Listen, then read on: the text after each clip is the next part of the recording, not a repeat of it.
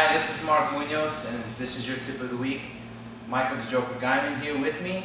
I'll be showing you my series from the high crotch. So, I'm going to do the setup, the shot, and the finish. 3 parts to the takedown. Again, it's the setup, the shot, and the finish. Okay, so here we go. I'm going to grab the inside tie. I always want to grab the inside tie. As I grab the inside tie, I want a monkey grip on the opposite side, posting on the bicep on this side. This gives me defense as he tries to pummel back inside. He really can't. Okay, and I follow him with this.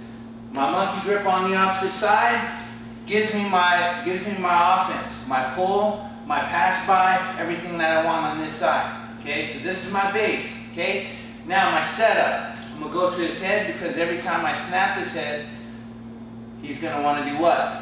Pop it back up. For every action, there's an equal opposite reaction. Alright, let's get educated here. Alright, so here, monkey grip, posting, snap the head, he's going to want to pop it up. As he pops it up, elbow goes to the ceiling, knee right by the toe, and I penetrate. Penetrate my body, bam. Okay, head up, back straight, hips in, tail leg up, snake in the leg right here in this position. Okay, as I get here in this position, okay, I drive myself to my feet, using my head to pressure, put all the weight distributed on his far leg. As he does that, I'm driving myself to my feet, changing off small steps, and I finish right here. Boom, boom, boom, boom. Finish with my chest on his hips. Right here.